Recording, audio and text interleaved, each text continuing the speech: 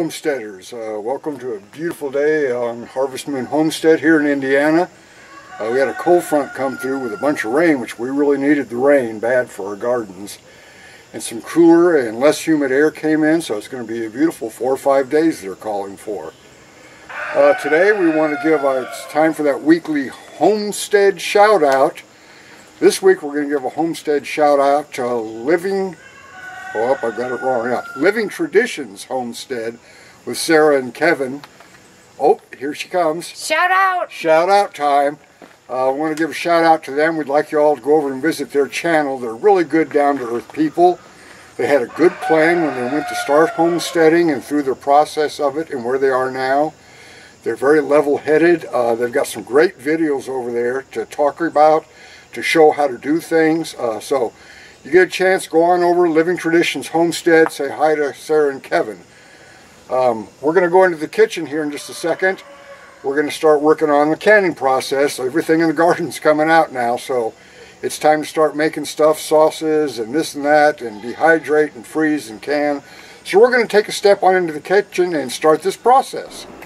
Okay, we're in the outdoor kitchen right now, getting the table set up for us to go ahead and start making spaghetti sauce. We're going to make spaghetti sauce today.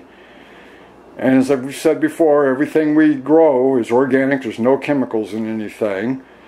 And we're going to cook it down in the roasting pans. We'll put a second one up too to help cook it down on. The tomatoes, what we do is when we pull them out of the garden, we go ahead and freeze them so we can have a big batch of tomatoes at once to work with. Well, I'm going ahead and start grinding here in a second. Amy's going to go ahead and start cutting up garlic, peppers, herbs, onions, all that stuff, getting it ready to dump in. I'm going to go over and start grinding here. The fun process of going through all the tomatoes. We grind them, make sure we get all the seeds out, grind everything up to the finest pulp as we can get it.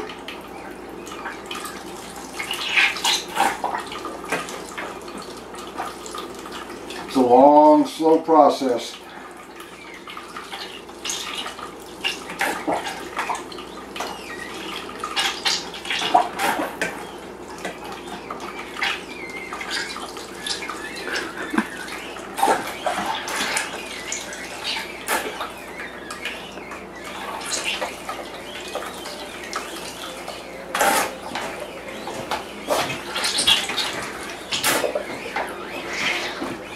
So this is all pulp coming out on this side, and what we can do with this now is lay it down on sheets in the dehydrator and dry it, and then you powder it, and it's good to add to soups or, you know, use it for any kind of flavoring. Yeah, get every bit of use out of everything you can. I'll probably run most of that pulp through a second time. It'll grind it down even more so I can get more, like I said, get as much out of everything as you can. Use it all up.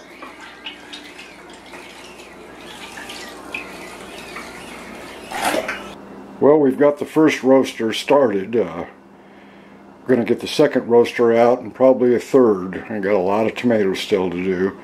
Inside this one here we've got salt, pepper, a little bit of sugar, bell peppers, yellow sweet onions, red onions, basil, oregano, sweet banana peppers, cayenne, and turmeric.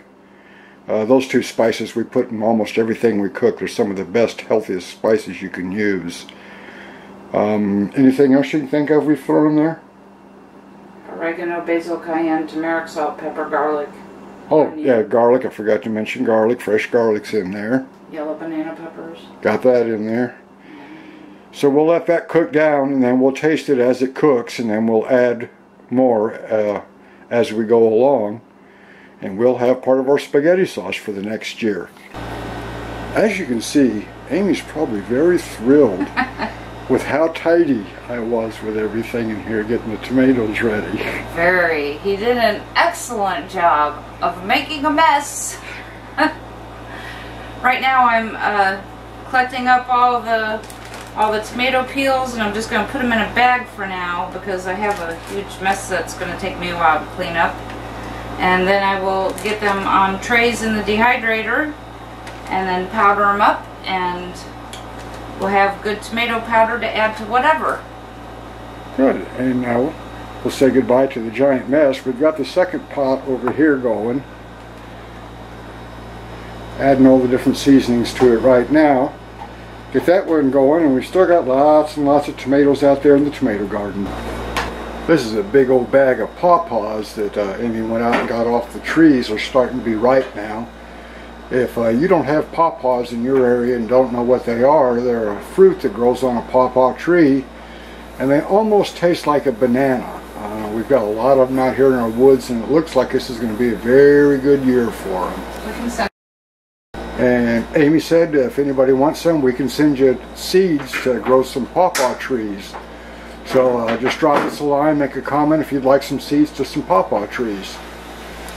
Well, that was it for the big giant mess that I made in there for making spaghetti sauce today. We've got 2 roasters slow cooking in there now. And we'll continue to cook them down and keep tasting and adding as we need until we get down to the thickness that we want.